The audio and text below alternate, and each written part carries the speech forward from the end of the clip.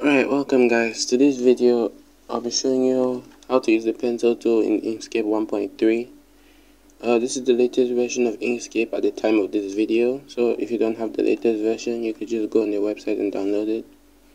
So in this video, I'll be showing you how to use the pencil. And to activate the pencil tool here, you can either press P or you can just click on it here. So basically, the pencil thing has something they call mode up here. So basically, it depends on what you want to draw. For example, this is just like creating a regular Bezier path. If you had watched that video, you'd have known how to use the Bezier tool. Now, if I'm to draw something, let me just zoom in here. Now you see that I can draw normally with this. No problems with that. It's just there. It's perfect. And then, if I wanted to create more accurate circles, I would use the next mode, which is called let's just call it the spiral mode. So if I were to draw something else, I would have this, and as you can see, it's not that accurate. That's because I've not set the smoothing. So basically, you can increase that. I'm going to increase that up to 70, but not more than 70, because when you increase that more than 70, it tends to disturb a lot. So that's 70, and as you can see, it automatically aligns makes it look, a lot more circular. And then this other mode here, the B-spline path. So basically, it's just like what I showed you about the Bezier tool. Just take a look at it.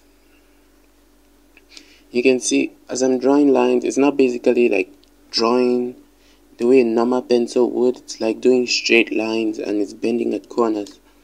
So you see, if I were to draw a square with this thing, not an accurate square, but just an example square, you'd see something like a circle in there. Okay, no circle, fine.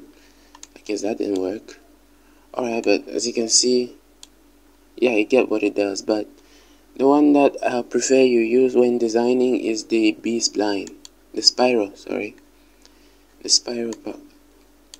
tool, using the pencil, because it's better and it's cool.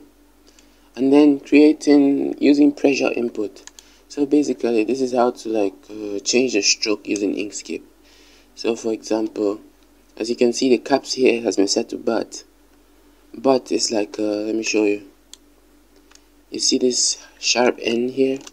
This is what we call the but end.